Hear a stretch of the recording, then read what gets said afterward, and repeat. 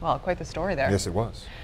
Switching gears now, let's say you're taking some time off and going on a, quote, solo trip of a lifetime. Well, where do you travel? Maybe it's somewhere overseas, a national park, or a bunch of iconic U.S. cities on a multi-state road trip. How about Buffalo? As 7 Eyewitness News reporter Jeff Rusek explains, a popular website has dubbed the Queen City one of the best places to travel alone. Buffalo in December. There's nothing like it. That's not something you hear too often. In all seriousness, Buffalo is relatively bustling for a Tuesday night between the Sabres game and the Lion King at Shays. And it's been bustling enough to be placed on one of Thrillist's lists.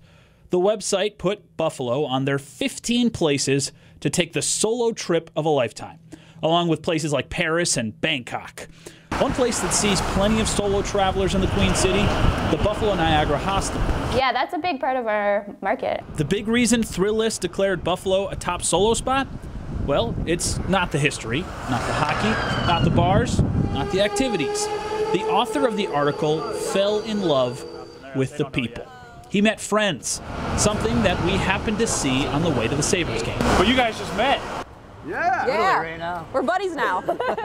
It may come as no surprise the people of Buffalo think the people of Buffalo are pretty friendly. The Buffalo people is beautiful people.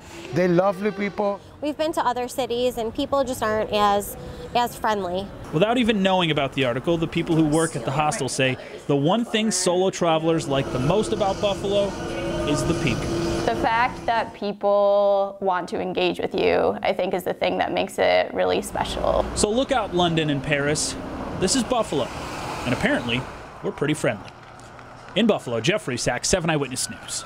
Oh yeah, we know that, don't we? Yeah, I was going to say, people. It's the people. It's all about the people. Buffalo getting national recognition as one of the country's best sports cities. A recent Wallet Hub survey ranked Buffalo 3rd out of 108 mid-sized cities, with only Green Bay and Cincinnati ahead of us. And Buffalo is also 26th when all cities are taken into account. The survey looked at everything from team performance to ticket prices.